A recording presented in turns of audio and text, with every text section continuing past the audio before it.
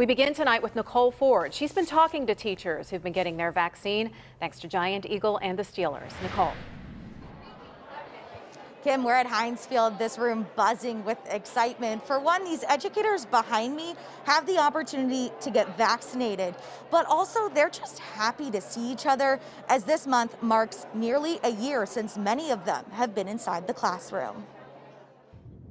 One by one, hundreds headed into the stadium. Welcome to the Giant Eagle, Heinz Field, and Pittsburgh Steelers vaccination clinic.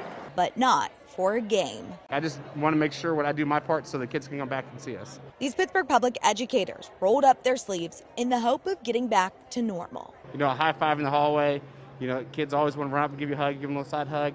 You know, just missing them. You know, that's what you get into it for, and just they're not there, and it's a huge difference. On Thursday, Giant Eagle vaccinated about 30% of PPS's staff. It's part of a federal push to get kids back in the classroom. For these teachers, that's happening April 6th. We know they want to be back with their students, but they have concerns, and rightfully so. But also, hopefully this eases and adds another level of mitigation strategy for us that'll help.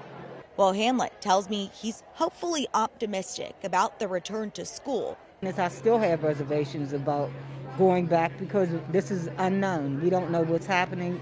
We don't know the result, how the shot's going to affect people, or even how well it's going to take.